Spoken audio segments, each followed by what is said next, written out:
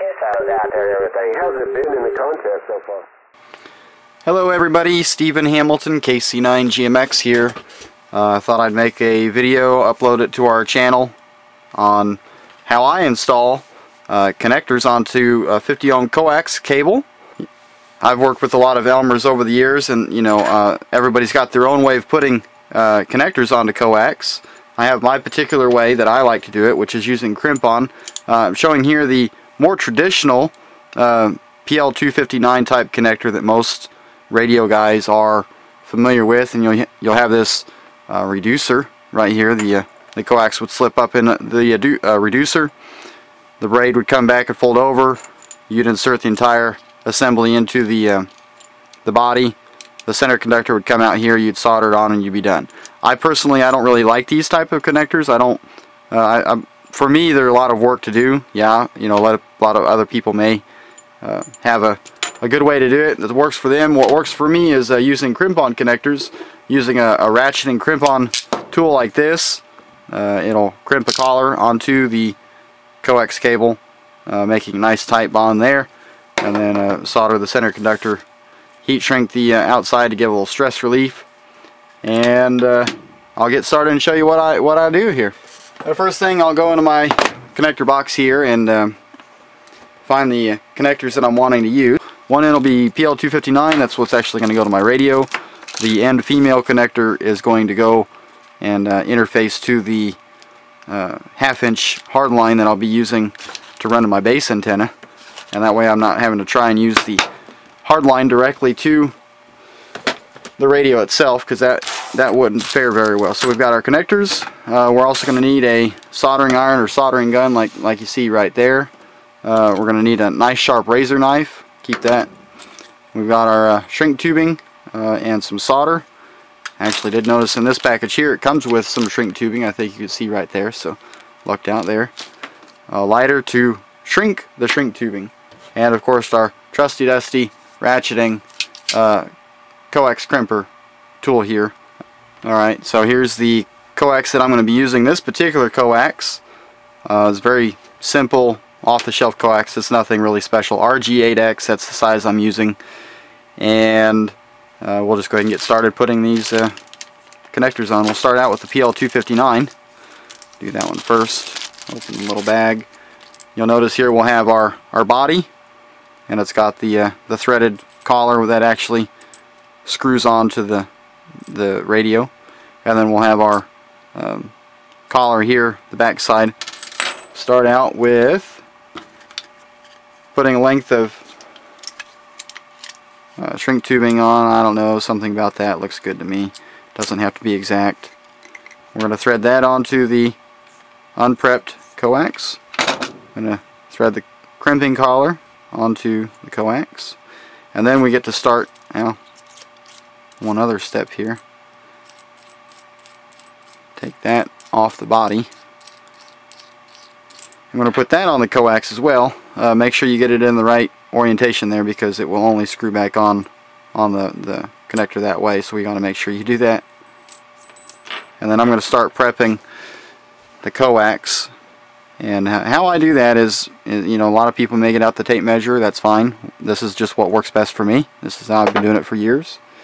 You know, I kind of get started here judging how far I want the center conductor to be sticking out the tip of the connector body here, and I'll mark with my fingernail at the bottom of the wide part of the body right here. The bottom of that is where I'm going to cut the outer shield and the dielectric. I'm going to cut both the outer jacket, the outer shield of the cable, and the dielectric. I'm going to cut that off all right there. Get started with that. Important, do not cut so deep that you cut into the center conductor. You really don't want to do that. So I'm just going to kind of work this blade around, getting through the outer shield, the outer jacket, not quite all the way through the dielectric. Okay, so I got the outer jacket, got that off. Cut a little more, like I said. Don't go so deep that you're going all the way through the dielectric just yet. We're gonna, okay, we got the shield off there. Now we got the dielectric, and I'm just gonna kind of, well, sadly I did get deep enough to go through there. I was trying not to, but I've got that off enough that we can pull off and expose the center conductor. Twist that back around so we don't have any frayed wires making it harder to get through the body. Alright, so we've got that done. Step one, like I said, we've got where the fat part of the body, we've got the center conductor that's going to poke right out the top. See, I think you could see that pretty good there. Next, I'm going to mark the bottom of the body altogether is where we're going to cut just the black jacket. Don't nick the outer shield. Okay, we're just going to ever so easily try and cut that around. I'm doing my best to keep this in the camera view. I'm sorry, and can't do camera and coax prep at the same time. And you know, as you kind of bend that back, you'll see that, you know, it'll start to kind of tear along that score that you just made. So I'm gonna. All right, so we got the outer jacket exposed. We've got that little piece of the jacket, I guess. We got the jacket cut off there. We've got the outer shield exposed. Don't unbraid it. Okay, you'll want to go ahead and leave it braid, but just go ahead and pull it back away from the dielectric altogether. That way you can check and make sure that there's no pieces of wire still up against the dielectric. Okay, we don't want to have a short where we short the center conductor to the outer jacket there. We're going to take our body, we're going to slide it down over the center conductor, and the dielectric is going to fit up inside of the body, and the braided shield is going to come up on the outside of the body. Let's see. This is actually what's going to grip onto the coax and make it where the connector doesn't slide off there. So we've got our center conductor poking out the top. That's important. We're going to slide the crimp collar on there like that. Handy dandy ratcheting cripper. Slide that into the spot there, and we're just going to make sure that it's all nice and tight on there. Crimp it down.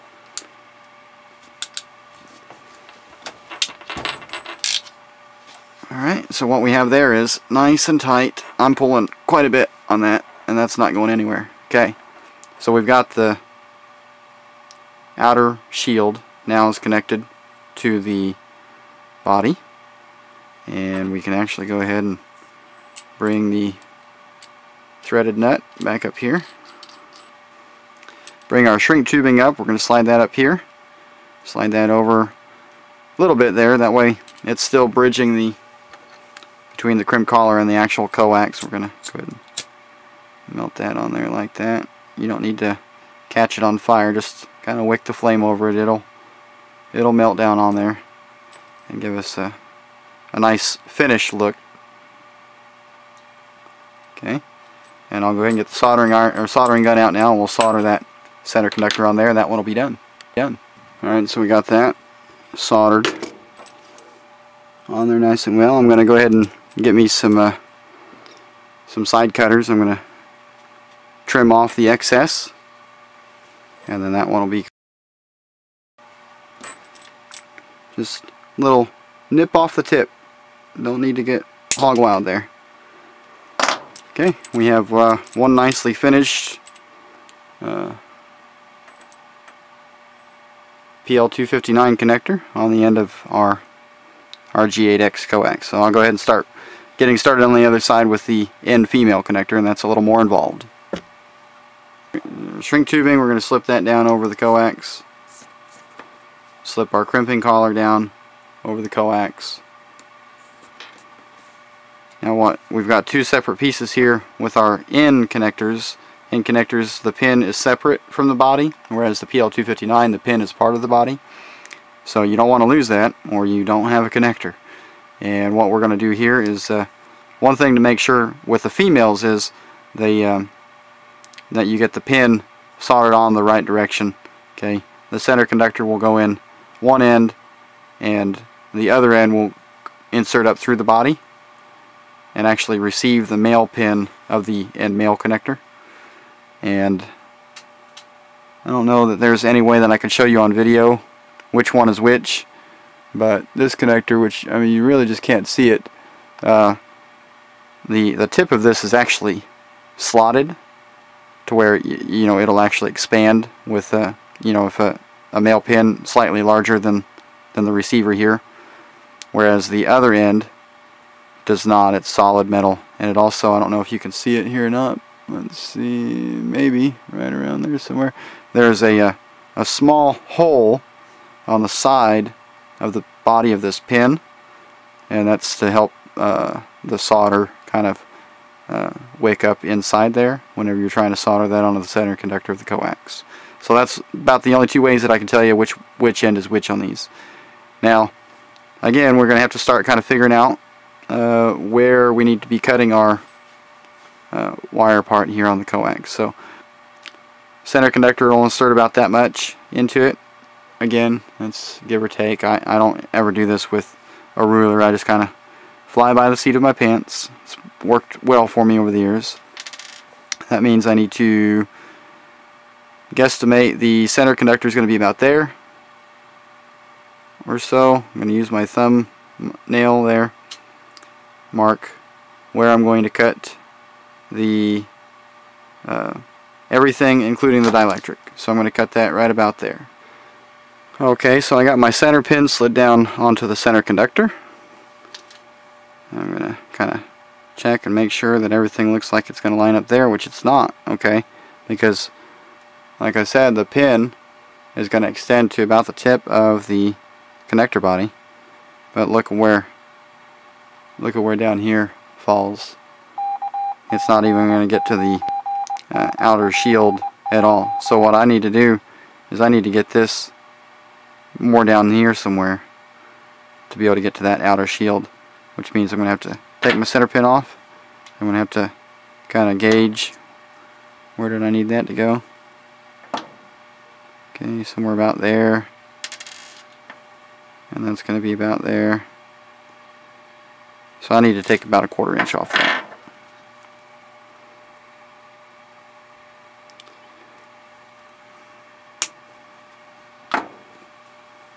Twist that back together.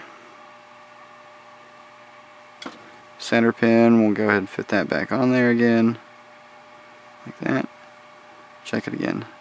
Oh yeah, that's about right. Okay, now take off a little bit of the jacket, expose that center braid, just like we did with the PL-259.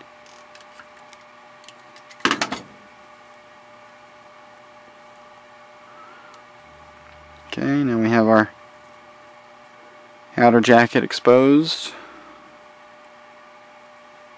Fold it back just a little. Keep it braided. Just fold it back just a little. Alright, we're going to slide our pin back on there.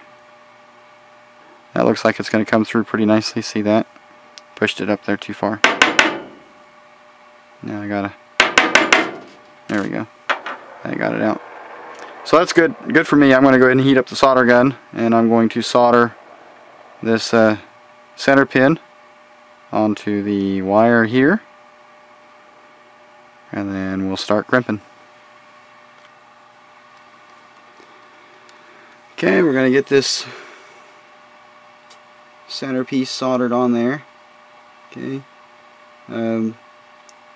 this is an area where it takes a little bit of skill, not skill but practice, I guess, because the center pin is going to want to keep sliding off there, and then on top of that, if you get any solder on the body, like, or on the outside of the pin like I just did, it's going to have a harder time sliding up inside the connector body. Okay, and if you hold it on there too long, the dielectric will start to melt, so that's no good. Looks like I got a pretty decent solder connection on there, so I think I'll be happy with that. I will slide the body down over this. Like I said, it's going to have a little snap on it. Okay, I'm going to push that down over the dielectric, and hopefully I'll feel it click. Yep, I felt it click. Okay, so I'm all the way down on there. I'm going to bring up my crimping collar. That's going to slide on over the body there. Sorry about that. I'm doing my best here, people. Handy dandy crimpers. Make sure the body stays down on there and the crimping collar stays all the way up, and give it a good crimp. Don't know if you can see it here or not, but a lot of times there'll still be a little bit of a flare here at the end. That's okay. If the shrink tubing slips over it, that's fine. I think this will slip over it like that. Okay. Throw a little heat on there. We're going to shrink that shrink tubing. Like I said, you don't need to catch it on fire. Just kind of wick it over there. If you want to use a heat gun, great. I don't have a heat gun. I have a cheap 50-cent lighter from the gas station, and that works just fine. Okay, so we're going to let that shrink all the way down on there. And there we have it. We have a and female on one end, PL-259 on the other end, and that way I can run this end to my hard line that's going to come down from the tower, and this end to the radio, and that's a fine jumper I've got there. Okay, thanks for watching. Visit our club website at www.claycountyradio.webs.com, and look forward to posting more videos on here for you guys. Thanks for watching. Kiss out there and everything. How's it been in the contest so far?